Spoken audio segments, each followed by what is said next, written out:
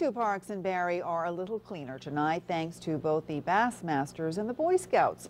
Heather Wright met up with both groups to see how they are giving back to the community.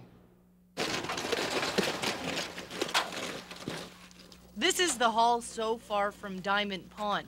A bumper, a piece of wood, even a pet carrier. It's the second year the Barrie Bassmasters have pitched in to clean up the pond. But last year we pulled out bikes and five bikes. We pulled out a wheelchair. We pulled out tires, maybe 20, 30 tires out of here. So it's quite a bit of junk in here. Back in the 1960s, children used to have swimming lessons here. But after years of dumping and pollution, the pond is contaminated.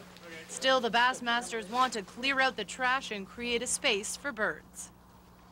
Well, if you remove all the garbage, then people don't feel so free to dump other garbage here.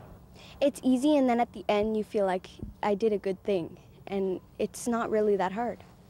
Good job, guys.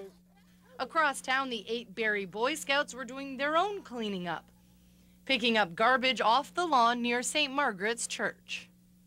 In addition to cleaning up the park, this car is filled with food. The Scouts are wrapping up a week-long food drive with non-perishables being dropped off at Barrie and area food banks with the goal of raising 2,000 pounds of food. Heather Wright, CTV News, Barrie.